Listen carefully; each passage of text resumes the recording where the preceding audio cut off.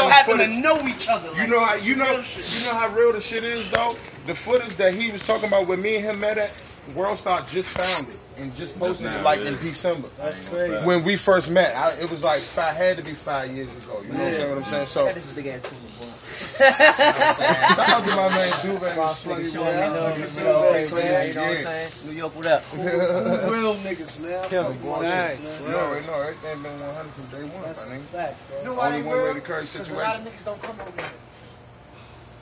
Like, nah, let's go to the you know what? Let's go to Times Square. That's the same thing they told me at Chicago though. They was like, damn man, we fuck with you just I saw you out there. You was stepping foot in out the here trenches. because you're 1-2 out there. Rappers don't go. That's what they tell me. Like, man, rappers don't come. But that's the shit that Kiss told me. Kiss told me when we did our video shoot for the shit we got, the nigga was like, whatever you do, don't be scared to go nowhere. Niggas think niggas gonna get you if you go. Niggas gonna get you if you scared to go. If they see you pull up, you valid. Like, that's it, man. You just be you good. Yeah.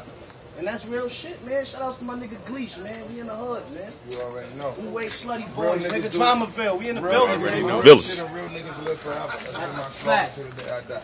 Real niggas do real shit and real niggas live forever. That's a fact. Real niggas, listen, real niggas die and they name's still around. When a fake nigga die, he's just a nigga in the ground. That's a fact. That's real shit.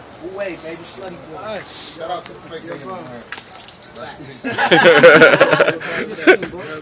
Yo, make sure you get that scenery. So where I'm at? Where I'm at? Yeah, nah, you